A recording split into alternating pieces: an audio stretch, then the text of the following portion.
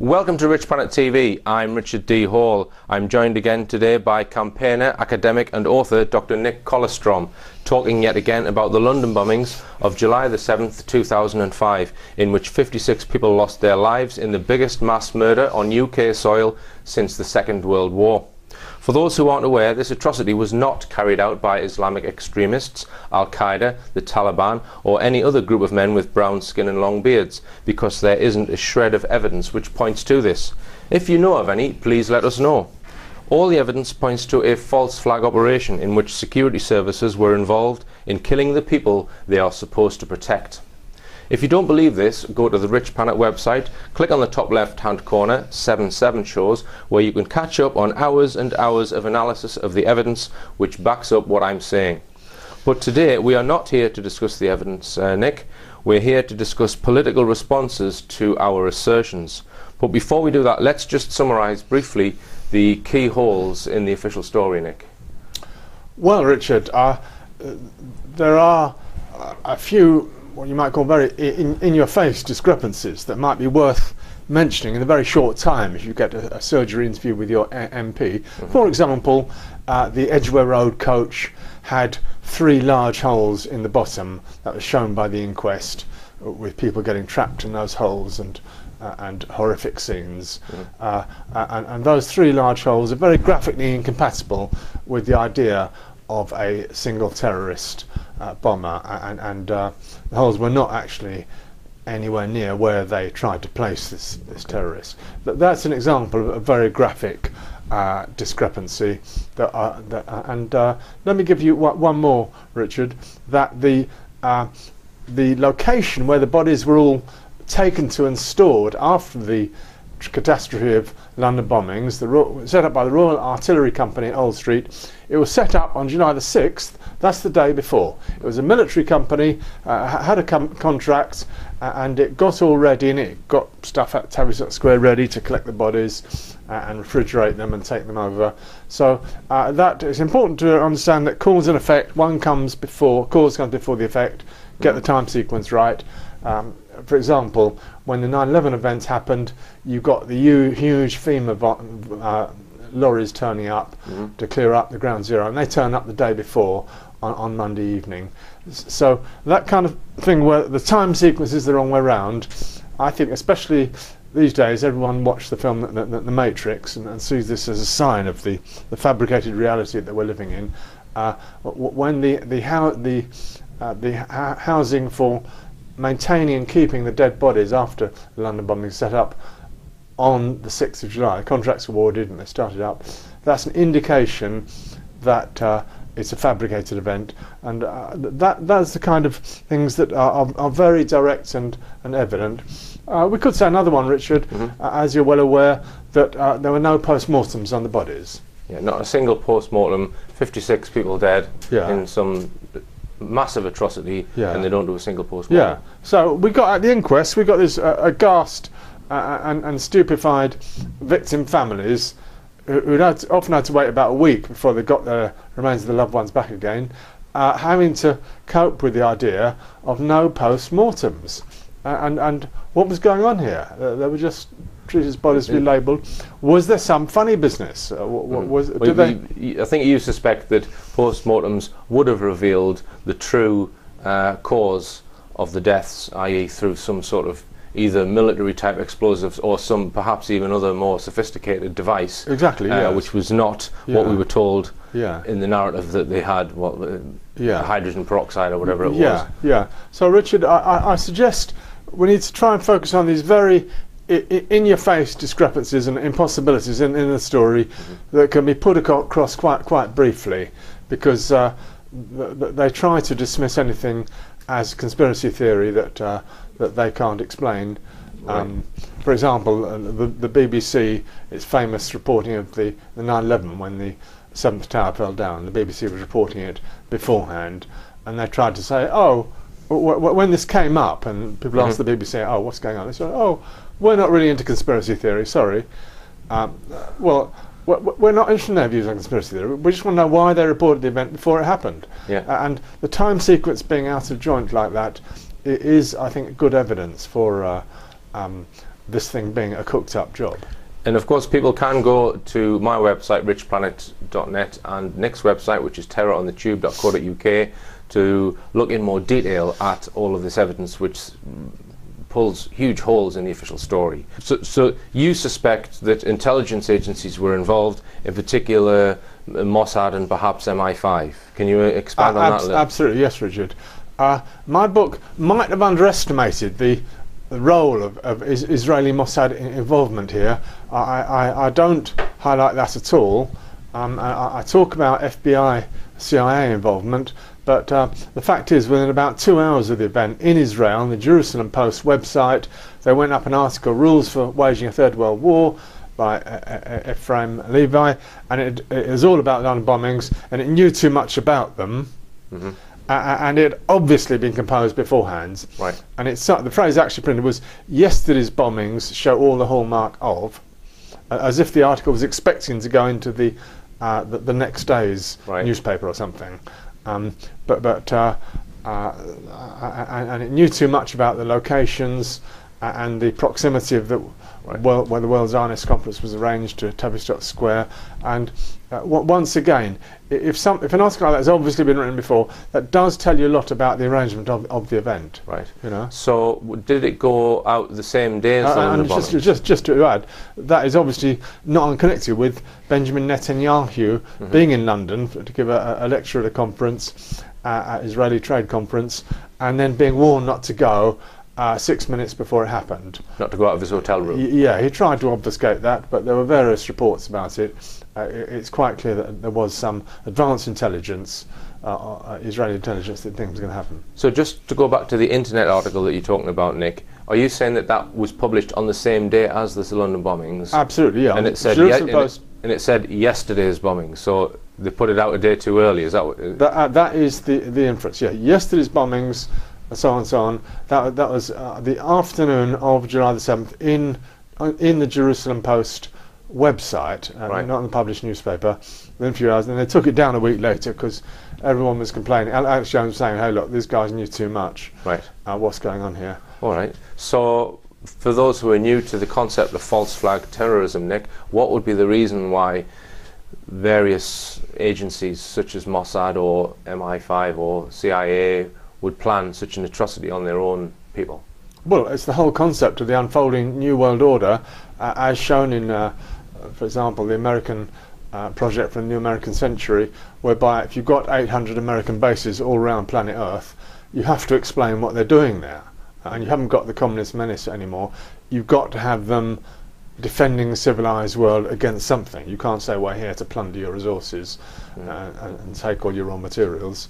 And so you've got the new meme for the 21st century of the war on terror, as if terror was something you could fight a war against. And that had to be taken to Europe after 9/11, and so it arrived in Madrid, and then it arrived in London, and then the very next day after it happened, the decision was made, I think the next day, for Britain to get the Olympics. Right. So it was like some deal was made, horrible deal was made. Right. Paris had halfway built the Olympics. They thought they were going to get it, and then suddenly, zoom, London gets it. Right. So it's a bit as if that deal was made. But basically, it was the meeting of Blair and Bush at Gleneagles, and Bush could not possibly have survived a week with those world leader politicians at Gleneagles in Scotland at the G8 summit, because he can't talk real politics. He couldn't talk. You know, he can just do, we are fighting the war on terror, we will not give in, we will walk tall. And Blair and Bush did that, and that was what the London bombings enabled them to do. That's why I had to synchronise with that Gleneagles event. Okay, now I've looked fairly closely over the last 3 or 4 years or so at the evidence of the London bombings, and I'm convinced that what you assert in your book is true, and so I wanted to do something about this. And in 2012, September 2012, I went to my MP and I gave him 6 documents. I'm just going to list what I gave him. And they're all available from richplanet.net if you want to download them and read them or print them out or take them to your own MP. There's a covering letter in there. There's a list of internet films and TV programs about 7/7. There's a document called Theorising Truth by Dr. Rory Ridley Duff, and that goes into the events at Canary Wharf on the day of 7/7, where we suspect the patsies were probably murdered by some covert group, and there's evidence of that in news reports. Also a report by Principal Police Intelligence Analyst Tony Farrell. I also included a letter that Nick wrote to Lady Justice Hallett before the inquest, and also a summary of Nick's book Terror on the Tube. I also gave my MP a copy of Nick's book and a copy of 7/7 Ripple Effect. So I was encouraging other people to do the same, to print these documents out and take them to their MPs, and I've had round about 100 people have done this, and we've got 38 replies so far from MPs in writing or verbally to their constituents, and we're going to have a look at some of them today, Nick. Now I've split them up into 4 or 5 different categories. I've referred to the first category as a blind rebuttal, which is a complete sort of, I'm not even going to look at this evidence because it's such a crazy suggestion. There's a rebuttal with comments where the MP is actually saying, well, I don't agree with this, and then they've given the reason why. There's non-committal responses where they don't suggest either way whether they're supporting the suggestions. There's a referral, which is where an MP has given the documents or passed them on to somebody else, and it's either been the Security Minister James Brokenshire or the Home Secretary, and the ones that have been sent to the Home Secretary seem to have been passed on to James Brokenshire, and we've got a number of replies from James Brokenshire. That's the Security Minister. We're going to talk about him a little bit later.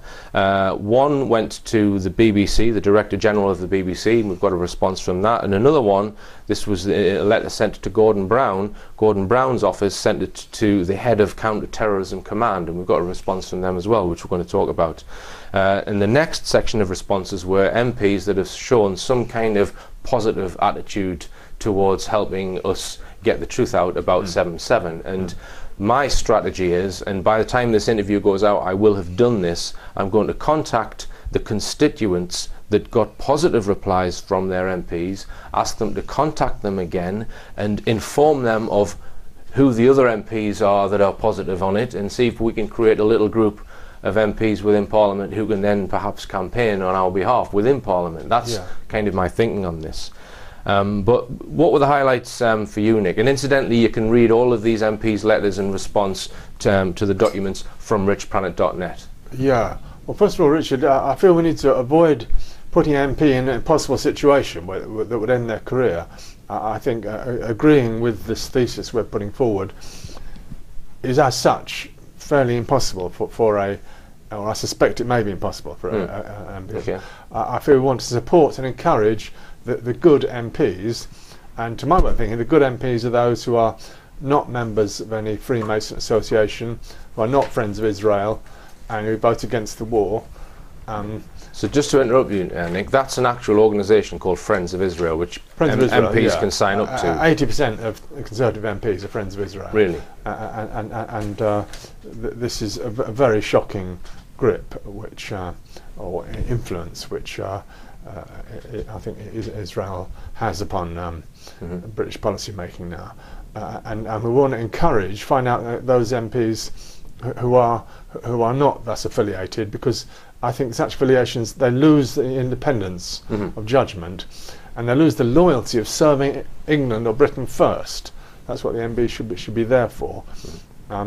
Okay, so let's have a look at one or two of these replies, Richard. For example, an excellent one by Tim Farron MP, a Liberal Democrat, and he writes, he's thankful for being asked about so many unexpected loose ends in recent events of national significance, and he then says he will look at the information as being so crucial to a full understanding of the threat to democracy from so many rich and self-interested people.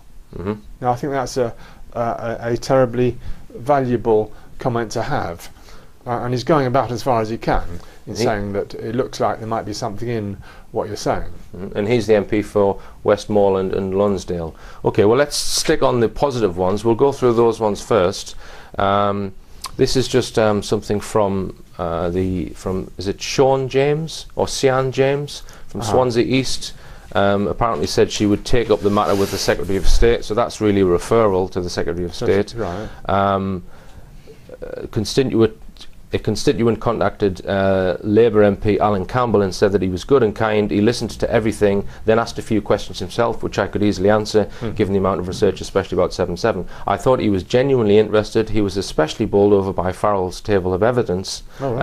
He could not explain it away and actually held up his hands. I was supposed to be there for an hour, but was there for an hour and 40 minutes. He is really approachable and turns out to have a great sense of humour too. He said he will ring me on Monday. So that's Tynemouth Labour MP Alan Campbell. Yes, could we just add here that Tony Farrell did an excellent analysis of the events in the way that he was trained to do as a statistical analyst, senior intelligence analyst, South Yorkshire Police. And he gave probabilities to the various claims that were made of the London bombings and evaluated which is the more likely story. So I'm glad to see that impress this MP. Right, okay, well, come on to another positive one, Nick, which is from MP Charles Hendry. Did you know that one? This is MP for Wealdon. Have you got that one there? Yes. Charles Hendry, I'll just read it out. Thank you for your letter dated the 1st of November regarding your concerns about the London bombings. I am grateful to you for taking the time to write to me about this matter and to include your own research about this. Please be assured I will read the documents with great care. Right. So that's fairly positive. And Frank Doran, Aberdeen North. Please accept my apologies for not responding to you before now. I note the points you make in relation to 7/7 and the war in Iraq. I didn't see the programme you refer to, but I am obviously familiar with both issues. I am probably not the best person to ask in relation to the Iraq war. When I had the opportunity to vote, I voted against my own government and opposed the war. There is nothing in subsequent events which has changed my mind. Do you know if the vote for the war was after or before the bombings, Nick? Well, I think it was before. Before, okay. So this MP presumably is then saying that the London bombings didn't change his mind about whether the war was right or not. So you can maybe read that into this response. Okay. Any other notable ones? Well, I thought Meg Munn from Sheffield was one of the most important. Now she's in my rebuttal with comments category, so she's rebutted the claims, yeah? Yeah. So do you care to fill us in on that? Well, she first of all took notice of Tony Farrell's scale of probability for assessing the events, though she thinks it was subjective, and she doesn't think that this proves the inside job hypothesis, then she alluded to my book, but says that it drew on coincidences and obscures actual events. So she wasn't convinced. Then Rory Ridley Duff, Theorising Truth, she says it uses probability and coincidence. So she has looked at the documents clearly, and she's saying she doesn't agree that there's anything in them. That's essentially what she's saying. She says that serious incidents often attract conspiracy theories which don't stand up to analysis, and then she recommends this total crap book, Voodoo Histories, by David Aronovich, who was an arch debunker and skeptic. So anyone who likes that must have thought processes like a flea flittering around the head, you know. It's just totally inconsequential. She says, it is common for a series of instances... Oh, sorry, you've already read that bit. If I may suggest to you some further reading on this, I would recommend Voodoo Histories, the role of the conspiracy theory in shaping modern history. Yeah, okay. So she has bothered to answer. She has focused her mind on the subject, and so I think it's worthwhile that you've got this reply. Let me just say that. All right, then. Well, let's look at some other categories then. Well, hang on. The important one is Andrew George. I don't know if that's, but he then approaches the BBC. Yes, okay. Conspiracy people. So this is one of the referral ones. We'll come to this one now. All right, yeah. So most of the MPs that referred it on, as I said, got referred to the Security Minister or the Home Secretary. This guy decides to refer it to the Director General of the BBC. Right, I've got the BBC's response here. We're going to go for a short break now, Nick, and we're going to look at this BBC document after this.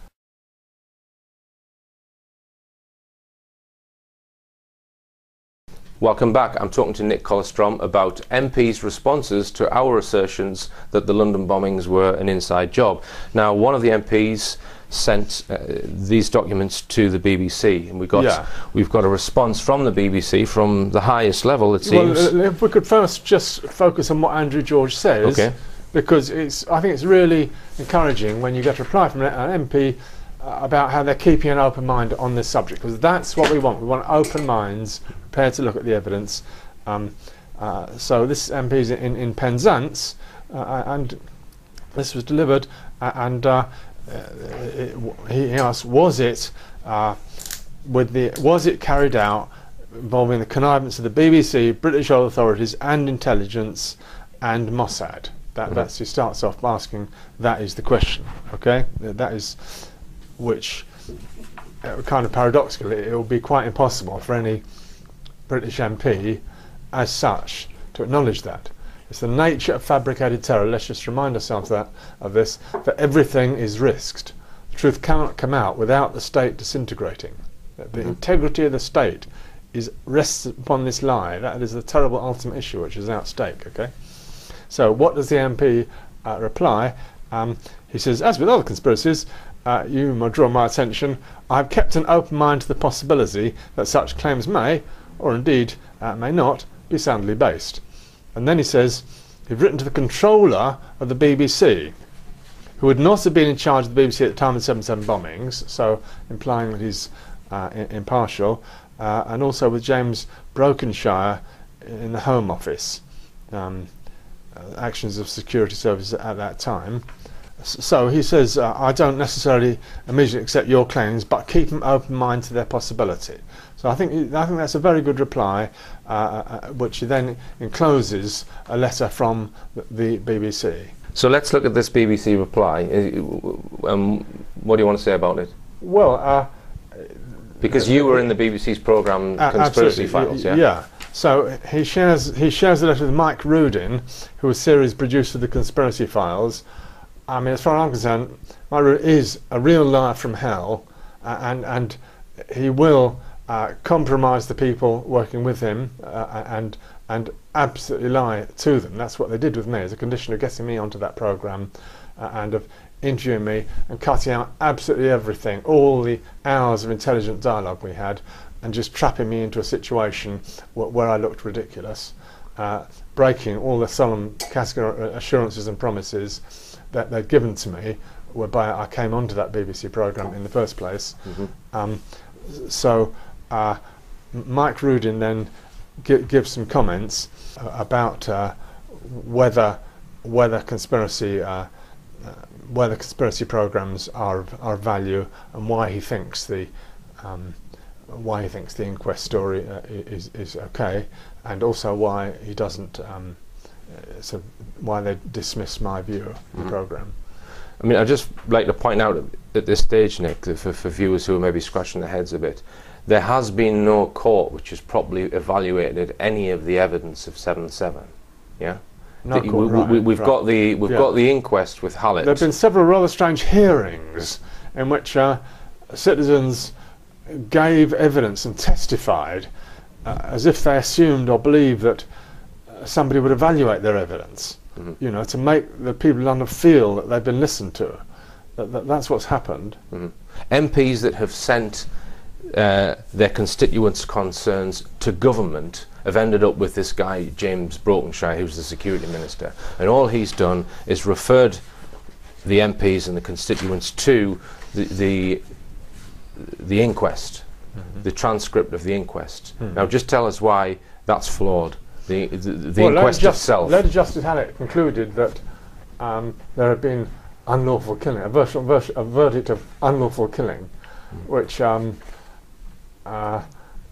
kind of fairly fatuous comment, and she couldn't do the one thing that an inquest is supposed to do, namely ascertain the cause of death. So what was it all about if she couldn't ascertain that, because there hadn't been no post-mortems, and she was basically just there to accept and reaffirm that everything had been as the government said it had been. So before any evidence had been given, the inquest is assuming that these 4 men actually carried out the bombings. Is that true to say? Yes, that the whole framework was without that being assumed or questioned, and families of those 4 were obviously not allowed to participate in the event at all. So she says here, the coroner concluded in paragraph 7, page 2 of her Rule 43 report that I can say without a shadow of a doubt that the 4 men who detonated the bombs and therefore murdered 52 innocent people were Mohammed Sadiq Khan, Shazad Tanweer, Jermaine Lindsay and Hasib Hussain. So how can she say that without a shadow of a doubt they did it, when no evidence has been presented in a proper court environment where you've got defence and prosecution examining, cross-examining witnesses, etc. Exactly. How can she make that statement, Nick? Exactly. All the evidence given was in a format that you just had a smarmy lawyer saying, well, thank you, you know, okay, right, let's move on, next one please. There was... so the inquest was not to test the guilt of the people who have been alleged to do it. I'll give you an example. 18 Alexandra Grove, so-called bomb factory, right? They're supposed to be loading up their car the night before, on the 6th or early in the morning of July the 7th, and the lady who said she was opposite testified to all 4 of them getting into a car. Okay, oh yeah, so what? Yeah. Now they can't possibly have been all 4 because Jermaine Lindsay joined them at Aylesbury, right? Right. So the inquest tried to get her to change the story. Are you quite sure it's 4? Yes, that's all 4.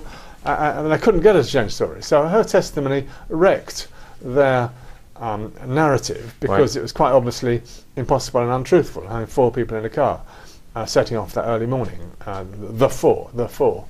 But there was no lawyer for the defence to point that out. That was just left to people like you and me to point that out, and we had a weirdly docile, credulous British media who do not want to question that at all, who will just accept anything apparently of the story. Now I think what you're trying to say, Nick, is summed up by this viewer of Rich Planet who he sent the documentation to Gordon Brown, of all people, and Gordon Brown, to his credit, he passed it on to the counter-terrorism people, and they got a response from DCS Tom Manson, okay, now, which is pretty lame, to be honest. It's on the website if you want to have a look at it. But this Rich Planet viewer then replied to DCS Tom Manson, and in it he says, can I ask you, hypothetically speaking, if someone has committed murder, would it be acceptable for them to choose who they wanted as a judge, who the prosecutor was, who made up the jury, what witnesses should be called, and what evidence should be made available, as well as being allowed to destroy the crime scene and murder weapons before the trial? Would you find this acceptable? If it was to occur, would you imagine that the accused would be found innocent by palming the blame onto someone else? So that sums it up quite well for me. That's essentially what they've done with this phony inquest. Yeah. Okay. Now, let's just... I mean, it was a massive operation with hundreds of witnesses. And by the way, it's all still out there on the web. They did put it all up on the web for their credit. Right. But there was no evaluation. I mean, there was brilliant work done by the J7 team, July 7 Truth Committee, putting their criteria evaluation of the inquest. But there was no trace of intelligent life from the British media as regards commenting on it. Right. I mean, I found that the weirdest thing. Right. And do the British people believe it, right? You might want to answer that question. Do the British people believe what they're told at the inquest? And the only way I found of ascertaining that was right at the end, the closure of the inquest. The Independent newspaper had a report on the closure in which Lady Justice Harriet had a slightly amusing dismissal of conspiracy theories. Right. And they allowed comments. So that was the only post I could see in a British newspaper where comments could be allowed about this inquest, and nearly all of them were sceptical of what had been done at this inquest. Now you may say, well, that's not much to go on, but it's all I could find about whether the British media actually believe that big 4-month inquest. Okay, well, let's look at some of these blind rebuttals, as I have called them. The first one, and I think this is the best one, if the best one, is from this is from David Jones MP. Quite frankly, the notion that the attacks on the London transport system in July 2005 were anything other than terrorist attacks is not only entirely divorced from reality, it is also grossly offensive to the victims and their families. Accordingly, I do not intend to take this matter further. So he's saying he's not even going to look at it because the notion is entirely divorced from reality. Yeah, they always play out this idea that somehow the survivors or victims, relatives of the victims, families, must believe the official story, and it's distressing and offensive for them if you try and tell them anything else. Yeah, they'd be distressed or offended if they heard my viewpoint and your viewpoint. And I'd just like to say I haven't had a single person who's distressed or offended at anything that I've said about 7/7. Yeah. Okay, let's look at this one. Well, I have. The sister of Miriam Hyman kept harping on this, how terribly upsetting it was. Didn't they realise how terribly upsetting it was? The way I was trying to investigate the alleged death of Miriam Hyman on the Tavistock Square bus. Yeah. And they kept playing this card, and other people kept repeating it. Oh, don't you realise what distress you're causing? And even 9/11 Truth Movement. Oh, look, why are you upsetting the relatives like this? I was then scoffed at in the Evening Standard report that I was causing distress like this. I mean, I think we've got to have a priority of investigating what happened. You're not here to please people. No. We're here to investigate what happened. Yeah. Okay, let's look at this response. This is the Scarborough constituency, and it's Robert Goodwill, and the constituent says, I am enclosing material which is now in public domain and which is available for you to investigate, blah, blah, blah. So he's asking his MP to look at the documents. The MP says, Dear Sir, this is the MP's reply, Robert Goodwill, it's an email. Right. He says, Dear Sir, don't believe everything you read on the internet. I'm satisfied that these theories are unfounded. So the constituent then replies, Mr. Goodwill, so would you look at the materials provided then at all and provide a response in writing? And the MP says, no, it's all a load of rubbish. So it's complete blind rebuttal, just not even looking at the evidence. Right. And we've got another one here from... My hunch would be, Richard, that if you could follow through an interaction like that with turning up at the surgery and having a chat, eyeball to eyeball, right. I think that could possibly be quite effective and worthwhile. Right. So they're not going to say that eye to eye. I mean, that's what I found with my MP. He was very, very receptive to what I told him. Yeah. He was quite shocked, in fact. Right. So this next one, which is Chris Bryant MP, he just says, the police investigated events thoroughly, and I'm afraid that I do not share your analysis. Let me ask you your opinion on this, Richard. Do you think there'd be a case for putting the 9/11 event to British MPs, that this was fabricated terror made up by the military intelligence? Do you think they might be more accessible to that because it's less terrible, because didn't happen here, happened over the ocean? Is it possible that MPs would be more receptive to... Right. Right. Well, I would say personally no, because they're very keen on this response where if you are not from their constituency, or this is an issue which doesn't concern them, then they do not want to know, do not want to help you, and certainly something which happened in America in 2001 is not their business. Right. So they're too busy with people who are complaining about cracks in the pavement in their constituency to bother with a huge conspiracy like 9/11. In fact, one of the responses I found very interesting. This was from the Durham MP. Let me just try and find it. Yeah. So this is a response from Roberta Blackman-Woods, MP for the City of Durham. She says, if you have contacted me about a national campaign or issue which concerns you, but you are not a constituent, I am not able to respond to you in person. Now, we're all familiar with that reply, that if Yeah. you're not a constituent, they've got no responsibility for you. But Yeah. this one, she's saying, if you have contacted me about a national campaign, so she's saying that you're not allowed to go to your own MP, and tell them about a national campaign. So that's a new one on me, Nick. And, Well, and it might even be in response to campaigns such as this one. Well, I think if you are in their if they are your MP, then it's okay to go and tell them about anything that concerns you. Yeah, I would have thought so. Yeah. But she's not. She's saying it's not. She's saying that if you have contacted me about a national campaign, I am not able to respond to you in person. Well, it is the business of MPs to deal with national issues. Yeah. So she only wants to deal with cracks in the pavement, by the sounds of it. Okay. Let's look at some other responses then, Nick. Let's go on to this counter-terrorism letter. Right. Yeah, I'll cut that pause Could up. you perhaps clarify this idea of a Minister of Security, Right. who you alluded to?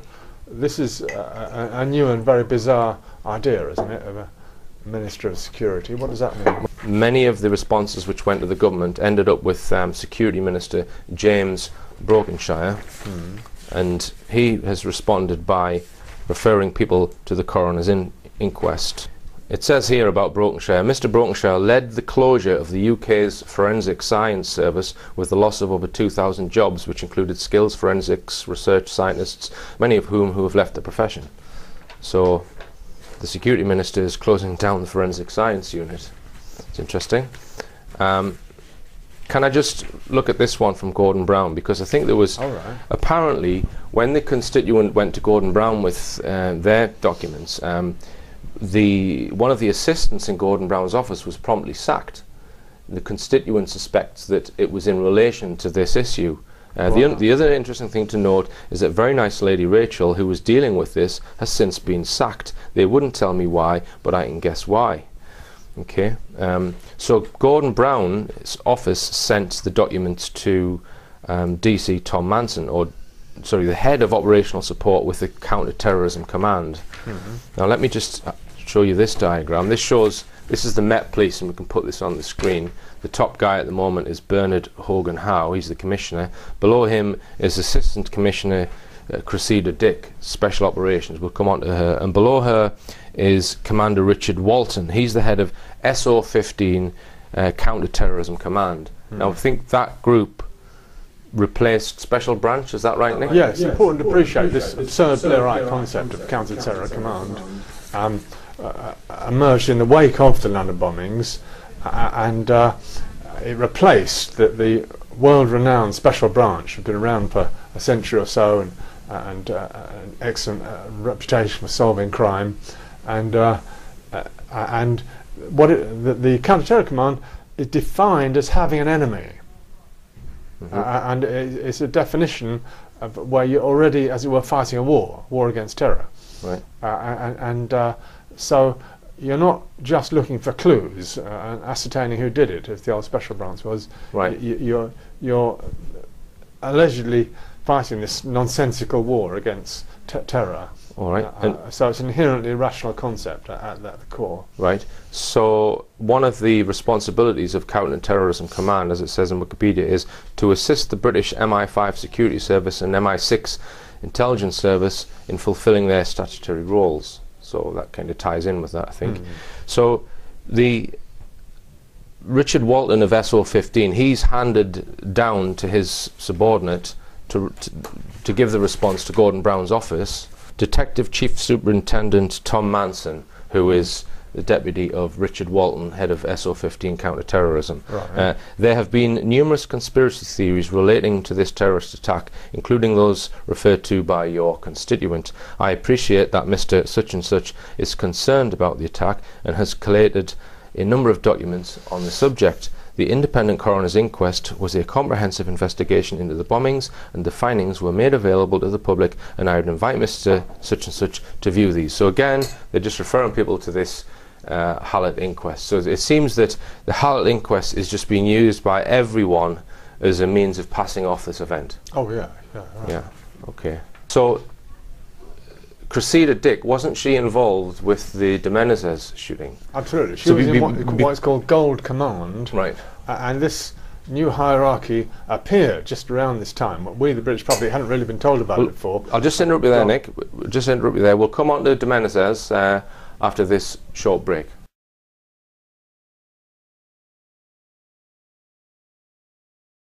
Welcome back. I'm talking to Dr. Nick Kollerstrom about the London bombings. Now then, Nick, we've had a number of responses, MP responses, about the London bombings, and the evidence that we've put forward that there was some conspiracy behind this event, that the people blamed for the bombings were in fact patsies taking part in a terrorist training exercise, and it was probably carried out by various nefarious intelligence agencies. Now, 2 weeks after the 7/7 bombings, John Charles de Menezes gets shot in the head with 6 or 7 bullets, completely innocent guy, by accident. Yeah. So just give us briefly the summary of the de Menezes. When I say by accident, it never makes sense. That the stories which the police start putting out never make sense, and it's as if they're not allowed at liberty to tell us whatever the truth was, or why he was killed.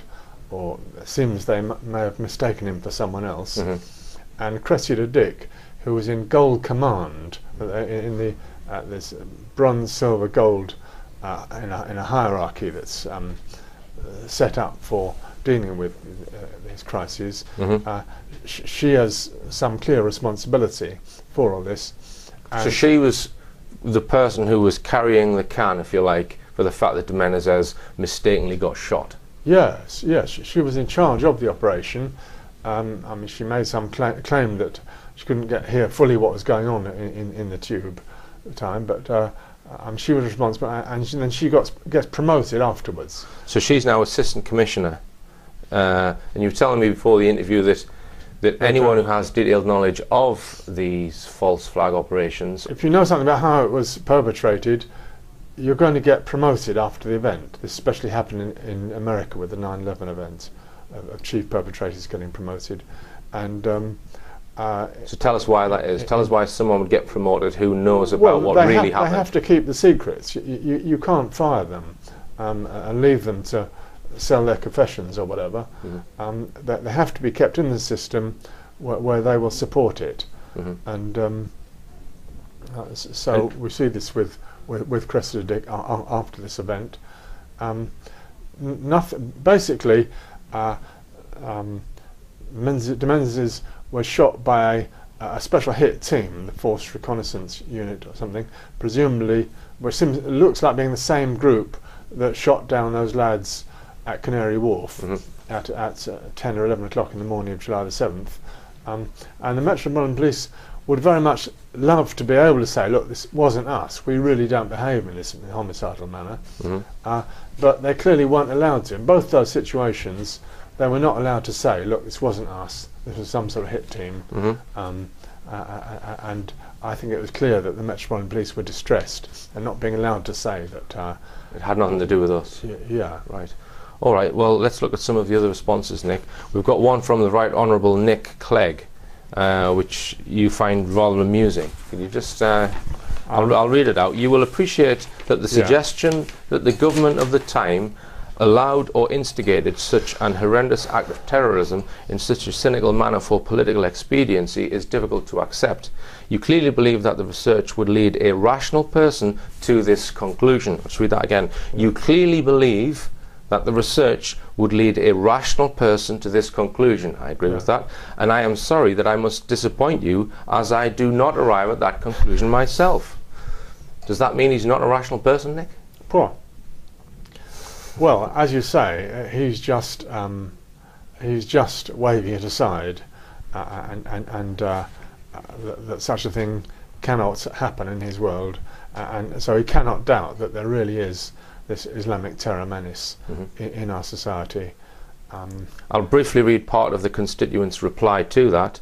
He says, I am a rational person who has looked at all the evidence regarding this atrocity and have come to the conclusion and have stated the fact on my blog. So, and then he goes on to cite all of the evidence.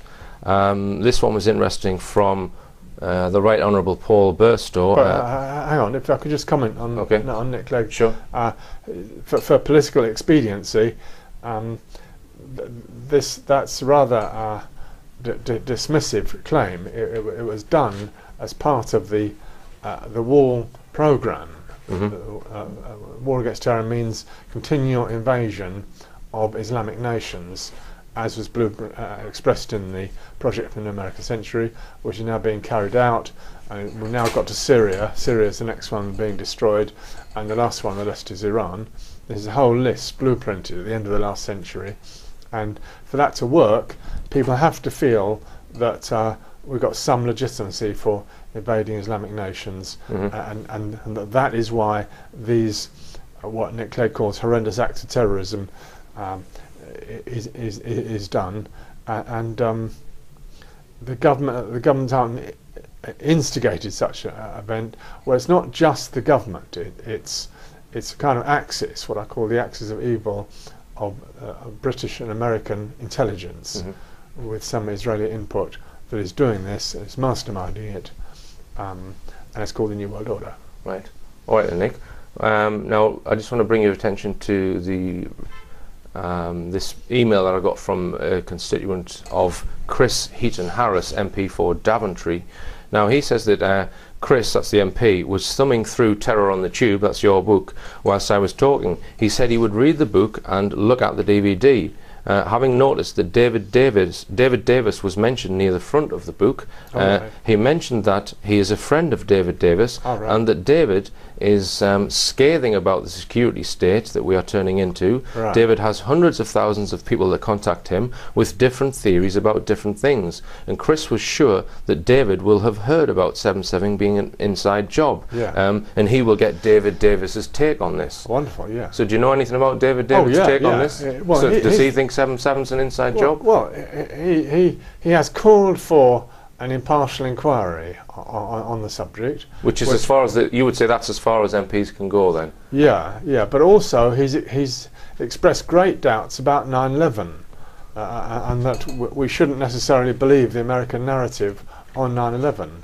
And I think that was some years ago. I think he keeps his head down now on the subject. Didn't he go for Conservative leadership at one point against Cameron initially? Was he not one of the other candidates? He might have done. David Davis? Yes, he might have done. But before that, he was calling for doubt about this Al-Qaeda war concept. Like the Labour MP Robin Cook. Yeah. Robin Cook, who did 1 week before he was bumped off. Yeah. Okay. And have we mentioned Oliver Letwin? Because he's a fairly high-profile MP, or he was. You thought that was reasonably positive, did you not? Oliver Letwin, let's have a look. It says, "Thank you for your letter dated the 19th of October, which I received on the 5th of November. I am making some further inquiries on this and shall write to you again shortly." Yeah. So he's accepted the information and he says he's going to try and find out more. Yeah, I would say if there's any possibility of the following that up with an actual visit, it could be very worthwhile. The surgery which the MP has to meet face to face.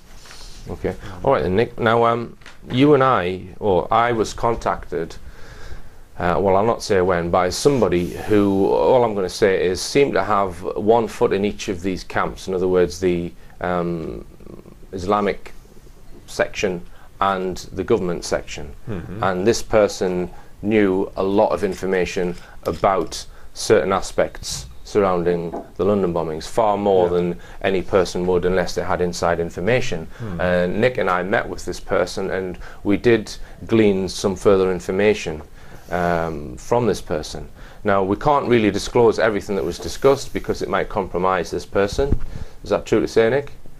But let's just touch on a couple of things that we now think are coming together in with regards the recruitment of the 4 patsies. We've discovered that Jermaine Lindsay was living in Huddersfield above the Iqra Learning Centre.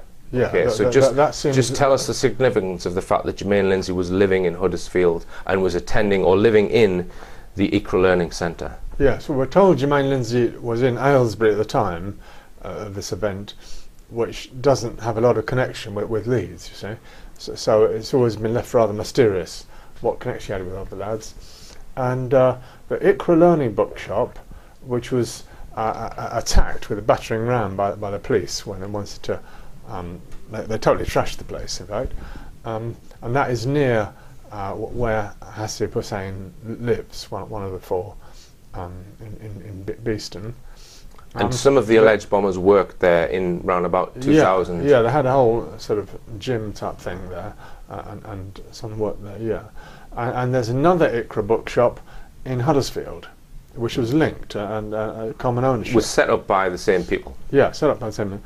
Now, if Jermaine Lindsay was working or sleeping just above that, that's a very important connection. In fact, it's probably the connection. Yeah. And you recently had another person write to you, quite independently, who recalls Jermaine Lindsay as living in Huddersfield. Yeah, and working in a pub in Huddersfield. Yeah. Okay. So that validates the story which this fellow told us. Right. So yeah. So the thing that links the fourth alleged bomber to the other three is the ICRA learning centres, or the ICRA bookshops, whatever you want to call them, and there are 2 or 3 key people who were involved in setting up and managing both those establishments. Yeah. And we believe that there's one person who was involved in both of them, who is probably the person who recruited these patsies to take part in this drill.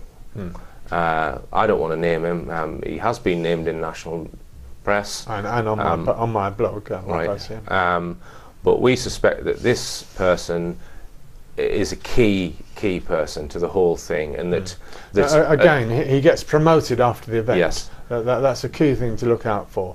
If someone gets a good income and promotion after the event, they get sort of locked into a role where they accept the state's narrative. He's an Islamic person, and he was getting employment from Scotland Yard at one point, I believe, Nick, in counter-terrorism courses. Courses how to fight terrorism. Yeah. Okay. We have done a little bit of digging recently on 7/7, and we've been trying to find various people who have never spoken on this, and one of them is, just tell us who it is. It's the mother of the wife. Patel is the mother of Hasina Patel, the widow of Khan. Yeah. So Khan was the alleged lead bomber, who we believe didn't even go to London. Yeah. His wife's mother.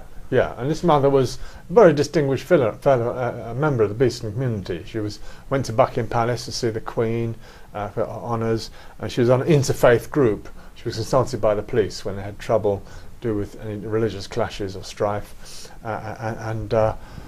so she was quite an important member of the community. And a few years ago, well, around the inquest, she was interviewed and saying she'd be happy to talk or give her story.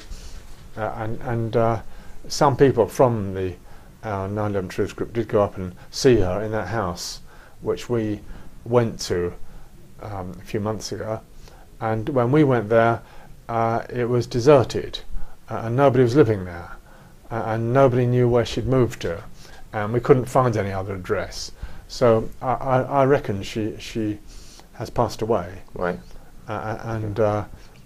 She didn't look to me like she was about to,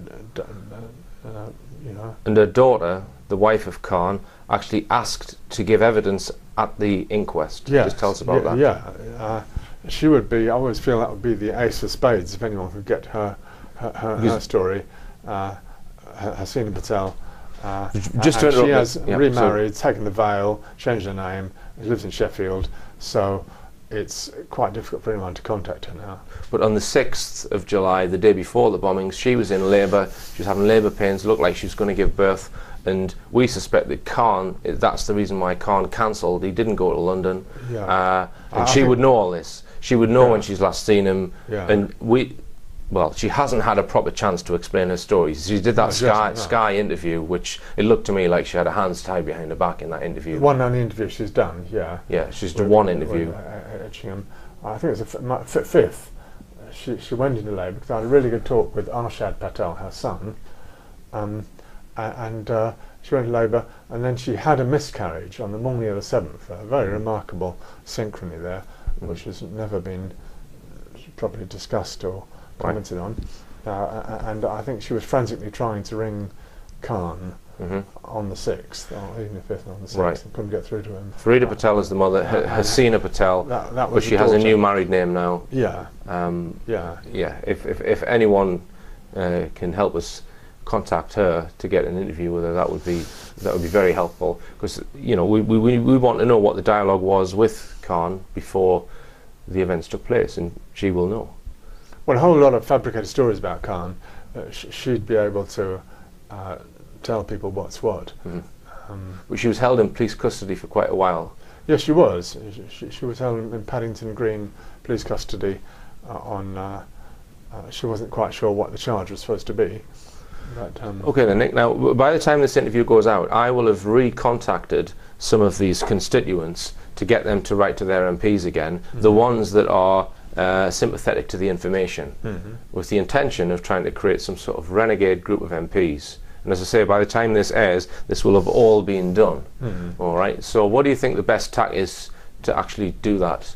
What do you think we should be saying to these MPs that seem to be sympathetic? Well, one thing I would like to do is get all British MPs to watch a film about 9/11, which I think they could handle better, okay, less emotionally shattering, and it's a brilliant new Italian film. It's called 9/11: The New Pearl Harbor, and it is 5 hours long, yes, but it's a very detailed and rational and educational step by step. It starts off with Pearl Harbor as a fabricated event, making analogies with 9/11. It goes very carefully through each step of the process, and it's been basically it's the best film that's yet been made about 9/11. And I would like to see a campaign for British MPs to be asked to watch it. Okay, and I would add to that and read Dr. Judy Wood's book, because it's the only scientific study of the evidence. Sure, yeah. I don't know whether this film mentions her work, but I hope it does. If you're plugging it on my show. But yeah, I would recommend MPs read that book, and I know that a few of them have been told about it. Because any analysis of the London bombings, the best possible way to start is to look at what happened on 9/11. And I think we need a new generation of politicians growing up who are conversant with the concept of state terror, fabricated terror, made to precipitate war. It's been going on right through the 20th century, for goodness sake, and it's taught in school history lessons now. Okay, kids get Gulf of Tonkin, the fact that nothing happened there to start the Vietnam War started out of nothing. Kids get taught that in history lessons. Yeah, but they get taught that Osama bin Laden did 9/11, though, don't they? Well, okay, but I'm saying it's a start. All right, then, Nick. Well, thanks again for joining us, and good luck with your endeavours. And it just remains for me to say, believe none of what you hear and only half of what you see. I'm Richard D. Hall. Good night.